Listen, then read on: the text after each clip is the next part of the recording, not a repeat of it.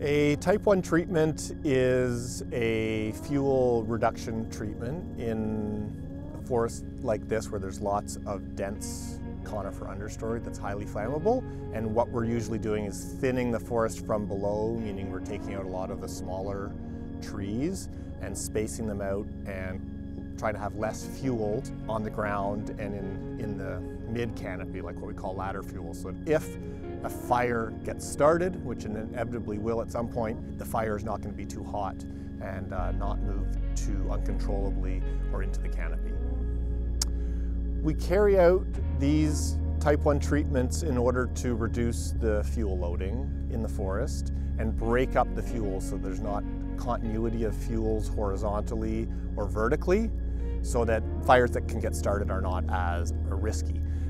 We do them mostly near communities because we're in the interface right between houses. You know, there's houses right over here and forest right in the middle of town. So we're trying to reduce the fuels that's right up against communities.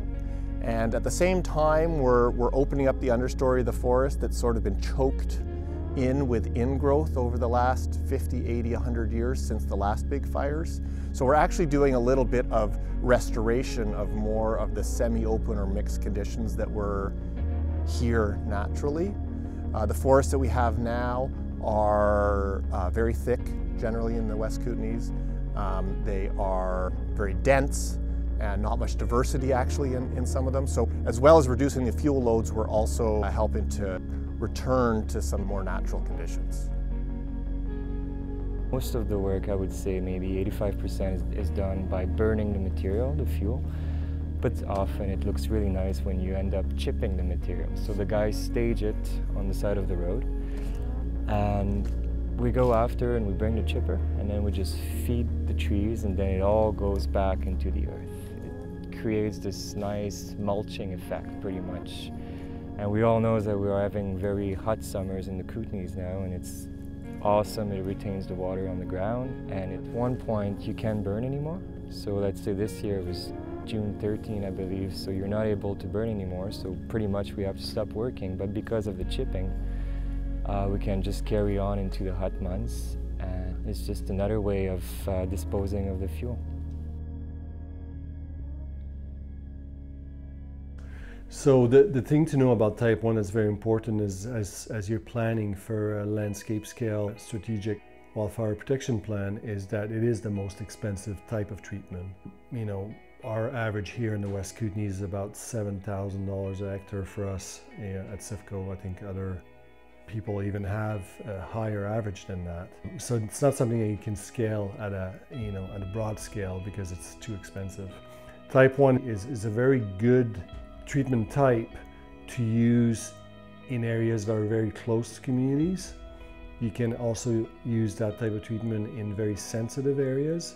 If you're looking for a landscape scale fuel breaks, it's going to have many different types across the fuel break, and type 1 would often be the one that we use to tie areas together. So you're going to have an area where you're going to do a type 2, and another area we're going to do a type 4, and then you'll use type 1 in the areas that are sensitive to tie them together.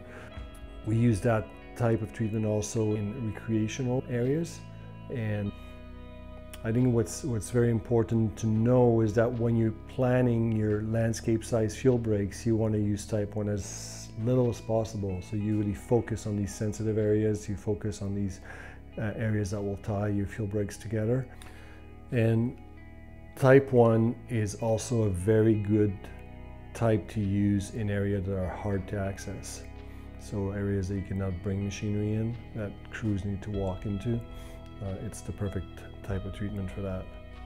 As SIFCo's consulting forester, my job is to come into an area like this, determine if it's appropriate for a fuel treatment, and also look at the area to see if there are any other values that we need to be protecting in the forest that are not related to fuels. So, you know, we're here because we're trying to reduce the fuel loads, but at the same time we're working in a natural ecosystem, and there are lots of visual and recreational and wildlife and water values that we need to also be protecting at the same time. So part of my job is to make sure that by doing this work, we're lowering the fire risk while maintaining or potentially improving a lot of those other values in the forest.